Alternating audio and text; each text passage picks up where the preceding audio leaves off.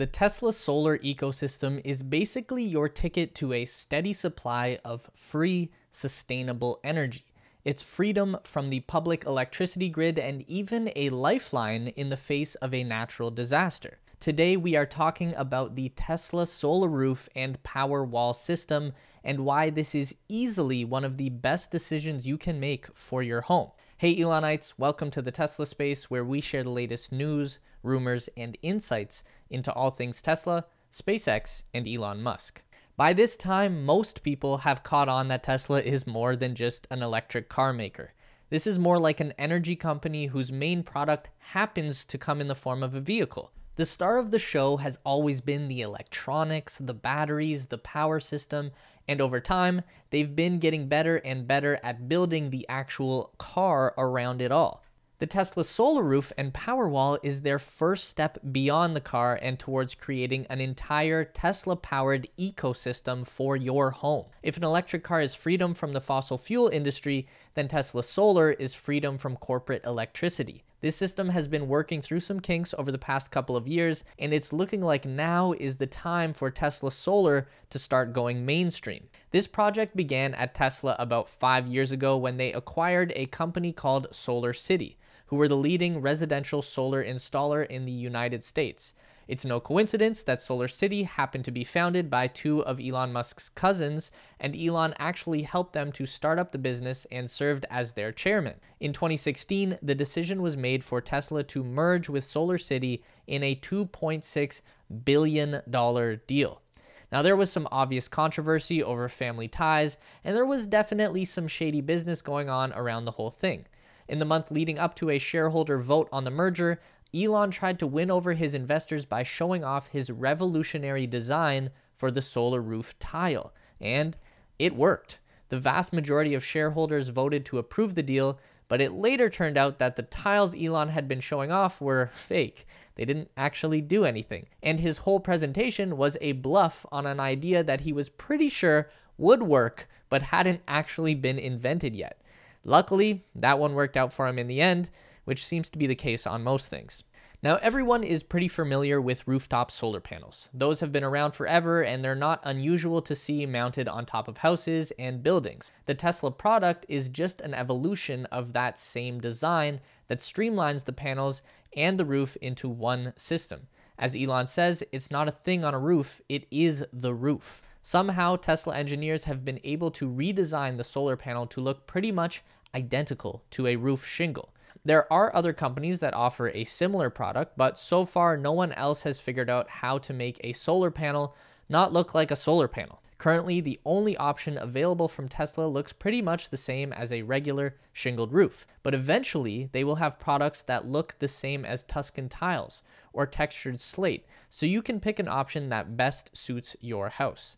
The Tesla tiles are made from tempered glass, they're extremely durable, supposedly more resistant to impact than traditional roof tiles, and they're warranted for 25 years by Tesla. So far, the roofers installing them have said they have had no problems walking around on the tiles. Even dropping tools on them by mistake doesn't seem to cause any damage. And on top of being aesthetically pleasing, the Tesla solar roof is becoming cheaper and easier to install. Between the first iteration of the product and the current version 3, Tesla has been able to reduce the cost of installation by around 40%. They've done it in pretty much the same way they have improved their vehicle production, by making everything more efficient. The current Tesla roof uses about half the amount of material that the original installations required, and the process is so streamlined now that Tesla is able to train pretty much any conventional roofing company on how to do the installation. These roofers then become Tesla Solar authorized installers, and these partnerships will support the rollout of the solar roof to a wider market, which is important because from what I can tell, there is more demand for this product than there is capacity to install it, and a lot of people are stuck on waiting lists. The cost of installing a solar roof depends completely on the design of your house, obviously. Elon claims that overall, the cost of Tesla's product is about 30% cheaper than the US average for the same power output. It works out to about $1.50 per watt of power output, depending on what incentives are available to you. But to put that in a more tangible sense, I've heard from the partner roofing companies that the cost of a Tesla roof runs about 4 times the price of a regular asphalt shingle installation, which would be your cheapest option for a roof in most cases. So that's one way to gauge the cost if you already have an estimate for a conventional roof replacement. The cost of Tesla's solar roof is definitely going to come out more expensive than a regular shingle roof with solar panels. That's still your cheapest option, probably by around 25%. But the Tesla tiles are a superior material to asphalt shingles. They're more comparable with a premium roof like tile or slate, which is where the value for the Tesla roof really starts to kick in. From the calculations that I've seen done, it looks like Tesla solar would cost about half the price of a full tile roof plus solar panels. So comparing apples to apples, it looks like Tesla is a really good value. Then there is the cost of maintenance. Much like an electric car is going to be cheaper to maintain than a conventional vehicle, it really seems like the Tesla roof is going to be more cost effective in the long run as well. The Tesla tiles are installed in a modular system. It's basically a network of tracks that are attached to the house, and the tiles just snap into place on the tracks. That means if one tile does get broken or has to be replaced for any reason, they can literally just pop it out and snap in a new tile. No sweat. I'm sure everyone has seen what happens to a shingle roof when it needs to be replaced. The roofers come in and scrape the whole thing off, leaving debris and junk all around the house. And if you have existing solar panels over top of a shingle roof that needs to be replaced, now there is an extra cost to take the panels down, store them, and then put them back up again. The Tesla roof puts an end to all of that. The only catch seems to be that if you live in an area that doesn't get regular rainfall, you might have to hose off your roof every now and then just to keep it clean. Not really a big deal. Okay, so you've got a solar roof. Now what? Your roof now converts sunlight into DC energy, which is fed into your Tesla inverter box and comes out as AC energy that can be used to power your home. Any excess or unused electricity gets offloaded into your local power grid, and usually you'll get a credit for any power that you supply back to your utility company. Whenever the roof is not generating power, like at nighttime, your house pulls electricity from the grid just like normal. And the biggest downside to this system comes when your area experiences a power outage. In this case, your home electricity goes down along with everyone else. Even if your solar panels are still collecting energy, you can't use it. Your solar inverter has to shut down along with the grid, and that's basically because the utility workers who are trying to fix the power lines need them to be completely dead in order to be safe. If your house is still pushing electricity into the lines, then that's a bit of a problem.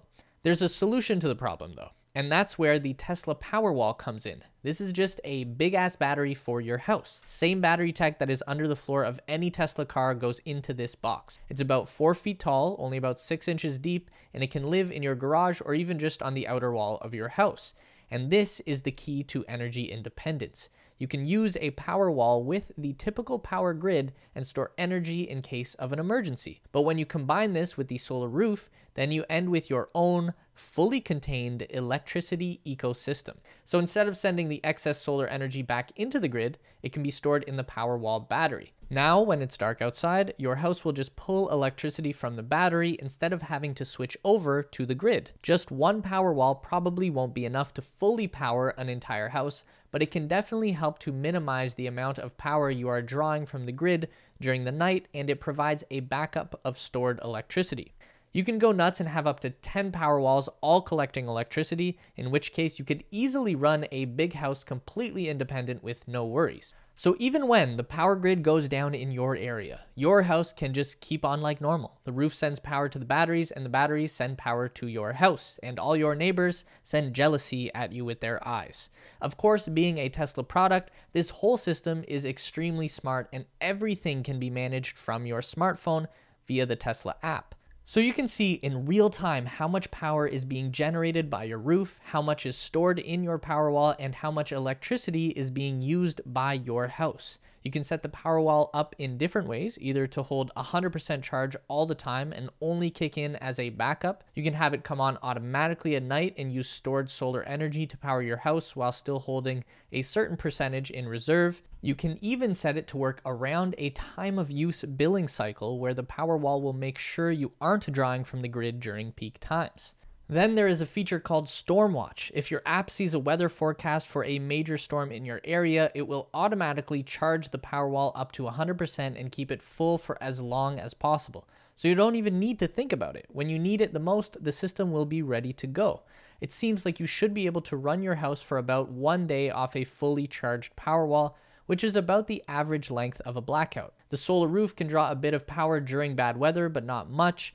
And to last multiple days, you'd want to have 2 or more Powerwalls and drop your energy use. One obvious concern here when we're talking about this as an emergency backup, does this all work in the snow? Being a Canadian, this is top of mind for me, but after what we saw happen in Texas with those freak snowstorms and day-long power failures, it's something everyone should be considering. So far, we've seen some pretty compelling evidence that the solar roof is able to clear itself of snow fairly well. It definitely holds less snow than a regular shingled roof, so that's a start.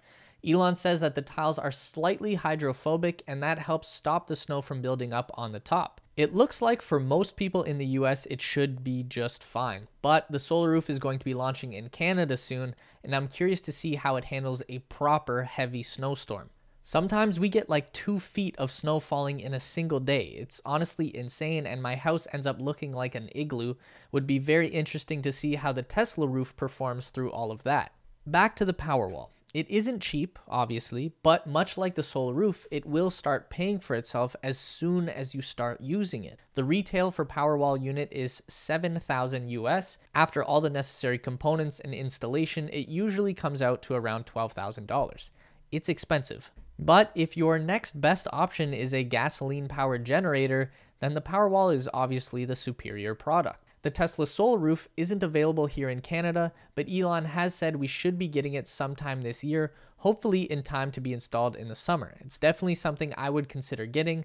Let me know what you guys think. Is it a good choice for a northern climate? I'm curious if anyone has experience with that. Quick reminder to sign up for our newsletter for more Tesla news and speculation. There's a link down below. If you're interested in cryptocurrency, check out our partners at BlockFi. Use our link to receive $250 in free Bitcoin when you sign up. And if you want to continue to learn about everything regarding Tesla, SpaceX, and Elon Musk, we've got 2 more video options for you on the screen to check out. Don't forget to give this video a thumbs up today if you liked it, and subscribe to our channel for weekly content just like this.